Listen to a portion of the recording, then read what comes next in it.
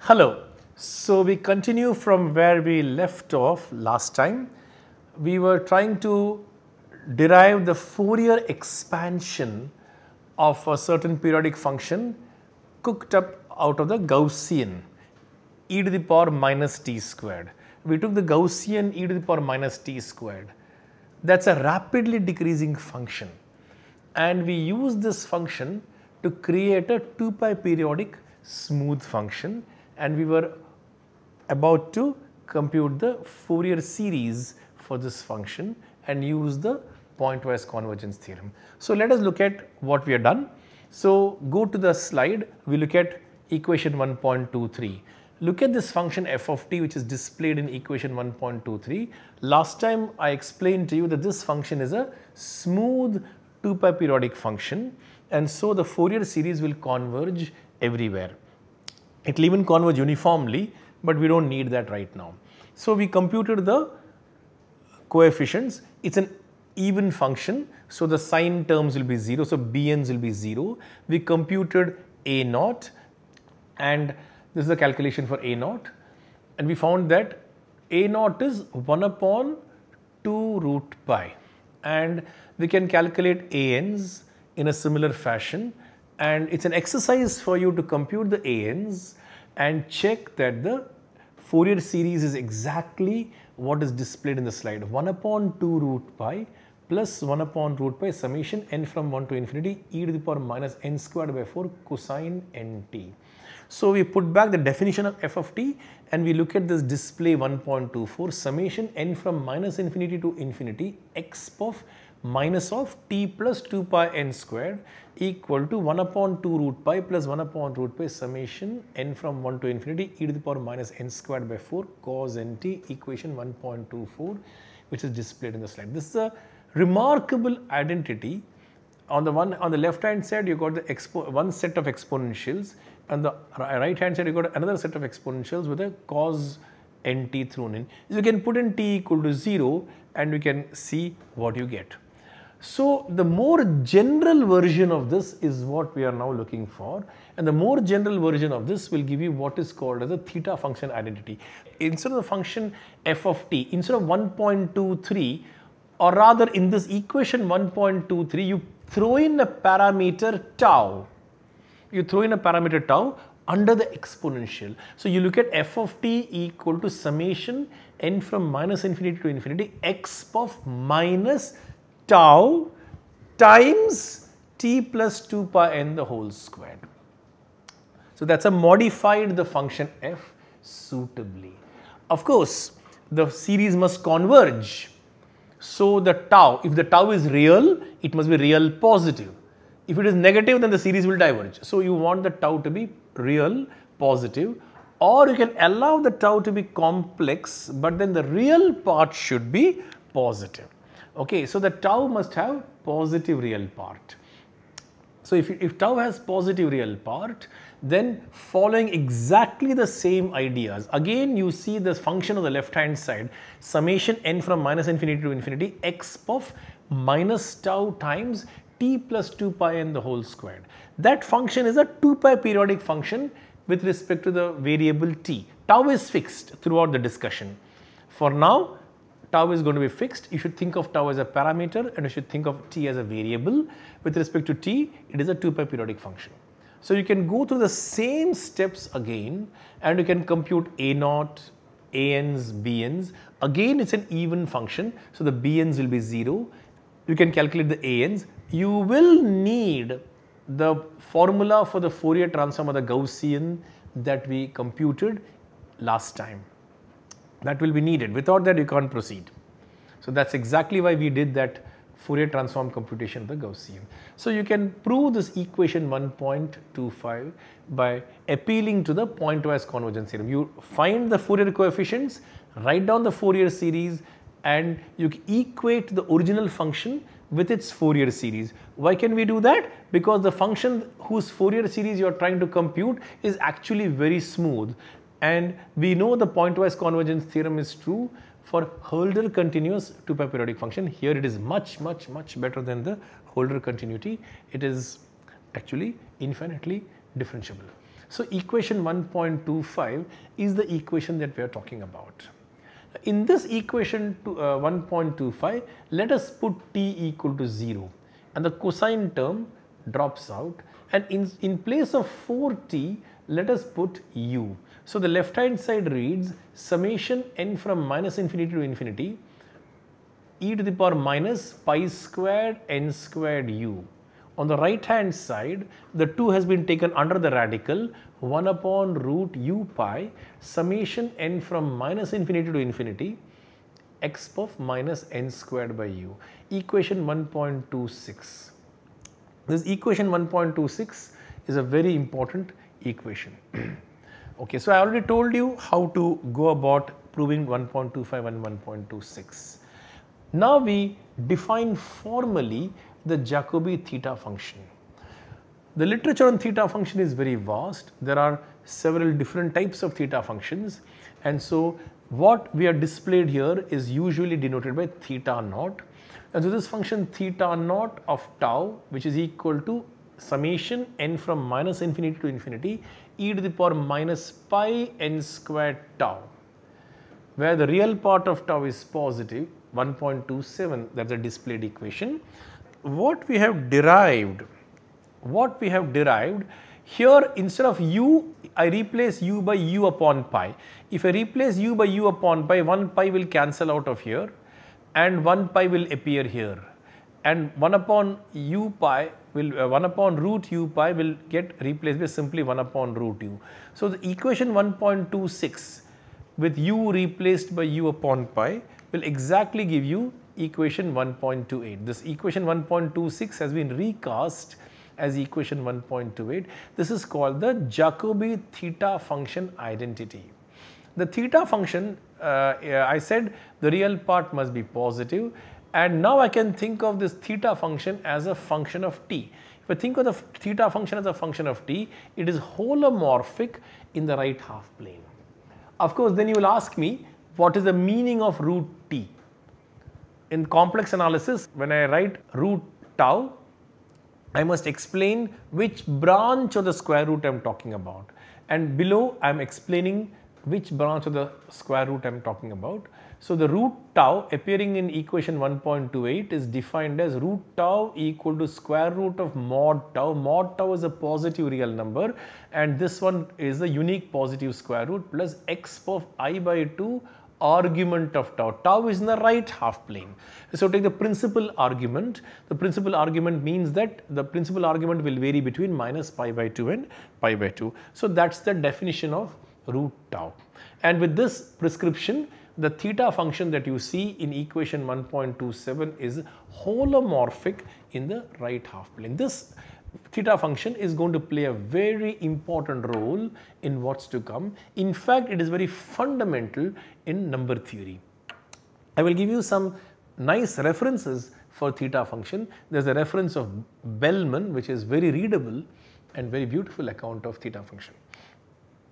Now, we need some information about how the theta function behaves as tau goes to infinity and how does it behave as it goes to 0. Now look at infinity. Now look at equation 1.27. You have got this exponential factor, and as n becomes larger and larger, this exponential function will decay more and more. And so for real positive, if tau is real positive, as you go down the infinite series, it is going to decay very, very rapidly. The only term which doesn't decay at all is when n equal to 0. When n equal to 0, you just get 1. And so as tau goes to infinity, the behavior of the theta function is like 1. It behaves like 1. And of course, I just taken the first term, 2 times exponent of minus pi tau. The others are even smaller than this. So I can take this 2 exponential of minus pi tau outside, and what will be what will remain is going to be some bounded thing. So big O of 1 means the stuff that I am ignoring here is bounded. So this is the behavior of the theta function for real tau, large real tau, as tau goes to infinity. We need it for real tau only, we don't need it for complex values of tau. Then we also need the behavior of the theta function when t is real but close to 0, as tau approaches 0 plus along the real axis. For that, you need the functional equation 1.28. By staring at 1.27, you will not be able to understand the behavior of theta function near tau equal to 0. Because when tau is close to 0, what happens is that although the n becomes larger and larger, when tau becomes indefinitely close to 0, there can be some balancing between this n squared, the large n squared and the small tau. There could be some kind of balancing, and all the terms in the infinite series may actually end up contributing. So analyzing the behavior from 1.27 is going to be pretty difficult, but from 1.28 it is very easy, because when tau is close to 0, 1 upon tau is very large, and when 1 upon tau is large positive real, then we know then we can use the previous discussion. And so consolidating, we see that when tau is positive and close to the origin, 1 upon tau is very large, and so by using the functional equation 1.29 and the previously discussed behavior, we can consolidate these two discussions, and we can say that theta naught of tau behaves like 1 upon root tau plus something which goes to 0 very fast, faster than a constant as tau goes to 0 plus. As tau goes to 0 plus, this term blows up and the second term will go to 0. So this is the behavior of the theta function near the origin. We shall need this very soon, because we are going to be manipulating integrals and infinite series involving these things. The theta function identity 1.28 is equivalent to the celebrated functional equation of Riemann. So let us recall what is the Riemann zeta function. The Riemann zeta function zeta z is defined to be the infinite series 1.31. You see the infinite series 1.31 in the display. Zeta z equals summation n from 1 to infinity 1 upon n to the power z. This series will converge when real part of z is bigger than 1.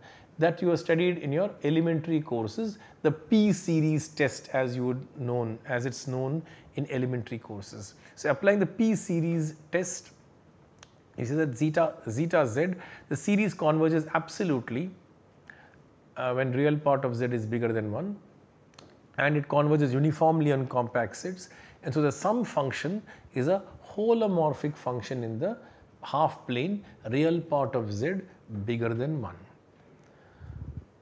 Now we want to extend the zeta function analytically, just as the gamma function can be extended analytically strip by strip by integrating by parts.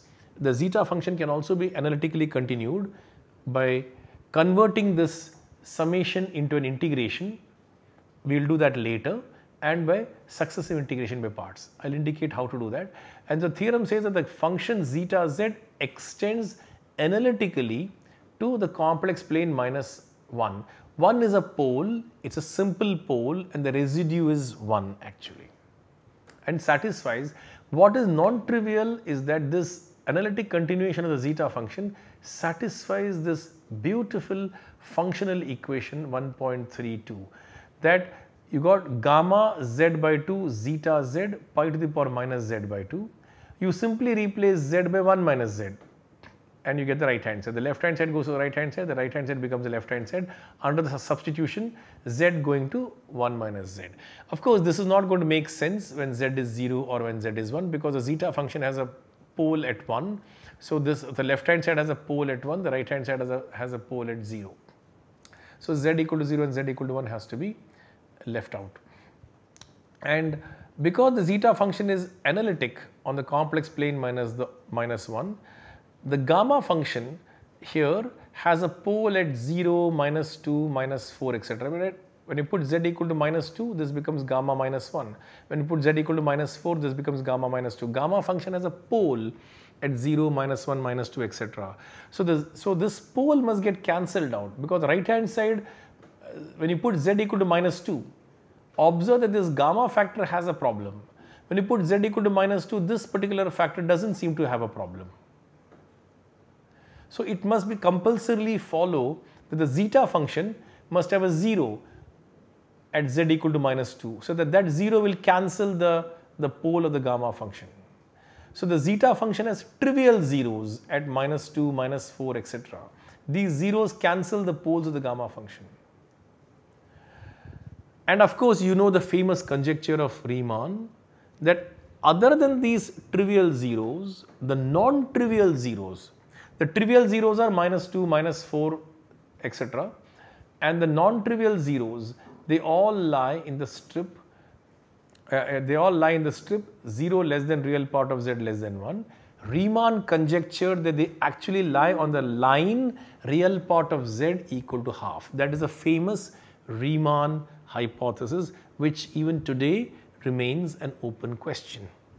So we shall derive this celebrated result of Riemann from the theta function identity that we have just derived. We have derived a very important theta function identity, namely 1.28. From using 1.28, in fact this 1.28 is basically the Riemann's functional equation in a very different avatar. When you this functional equation and the Riemann's functional equation are related via the Mellin transform. Normally that's the way it is expounded, but we shall avoid the use of Mellin transform completely. We shall directly prove that how 1.28 implies 1.32. We shall be following this book of Richard Bellman, A Brief Introduction to Theta Functions, which was published in 1961. It's an old book published more than 60 years ago, but it's a very beautiful book, very readable book, and it would be a marvelous project to read Bellman's account. Okay, so let us begin with a very simple observation. Let us begin with a simple observation. Equation 1.33. One can directly perform this integration. How to do this integration? Put n squared pi t equal to u, or rather think of Laplace transforms. Integral 0 to infinity e to the power minus lambda t, t to the power s minus 1. That's a Laplace transform of t to the power s minus 1. You know that the Laplace transform of t to the power minus s, t to the power s minus 1 is gamma function divided by t to the power s. But evaluated where? Evaluated at this parameter value. So this integral 1.33 is readily computed. It is gamma s upon n to the power 2s into pi to the power s. Or if you like, put n squared pi t equal to u and you reduce this integral to a gamma integral and you will get it. So 1.33, I will consider it as done, very elementary. Now put n equal to 1, 2, 3, etc. and add. So summation n from 1 to infinity, integral 0 to infinity e to the power minus n squared pi t, t to the power s minus 1 dt equal to gamma s is common, pi to the power s is common, summation 1 upon n to the power 2s, n from 1 to infinity. What is that summation? Exactly zeta to s. So when I put n equal to 1, 2, 3 and sum, I get on the right hand side gamma s zeta to s pi to the power minus s. Of course, the real part of s has to be bigger than half, otherwise this infinite series will not converge. In order to make this infinite series converge, it is not enough to take real part z bigger than 0. I am compulsorily have to take real part of s bigger than half. The other thing that you need to do is, the summation which was outside the integral has now gone inside the integral in 1.34. When you exchange an integral and an infinite series, you need to justify the exchange of limits. You could use the dominated convergence theorem from measure theory if you have studied the dominated convergence theorem, or you can do some elementary estimates, and whatever be your favorite way to justify the exchange of two limiting operations. Use that idea and you justify this exchange of summation and integration, and you can take the summation inside. When you take the summation inside, you begin to see the theta function staring at you. It is not the complete theta function. This would have become the theta function if the summation goes from minus infinity to plus infinity. If it were minus infinity to plus infinity, you get the complete theta function. You get part of the theta function. Okay. So now let us try to see how this summation is related to the theta function. So summation appearing within the integral is of course related to the theta, and we must invoke the functional equation for the theta function that we have derived. We have taken a lot of trouble to derive the functional equation for theta, and that has to be used. Now first, before you do any of those things, let us replace the 2s by s. Let us replace the 2s by s. So this will become zeta s, gamma s by 2 and so on.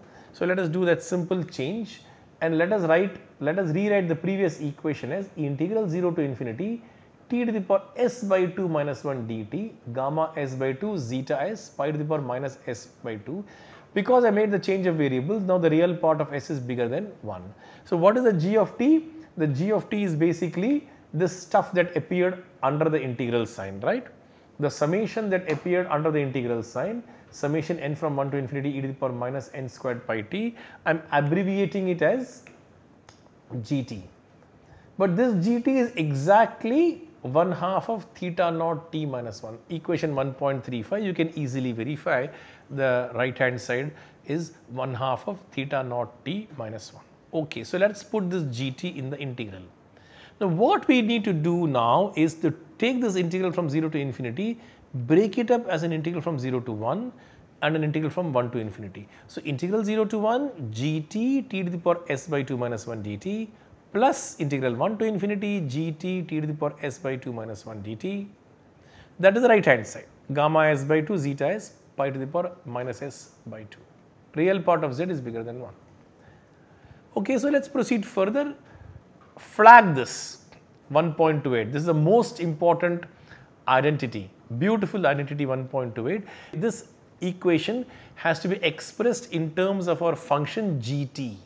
That's a very simple algebra, that's pure algebra, and that algebra will give you gt equal to minus half plus 1 upon 2 root t plus 1 upon root t g of 1 upon t. So the theta function identity in terms of the new function g, simply 1.38.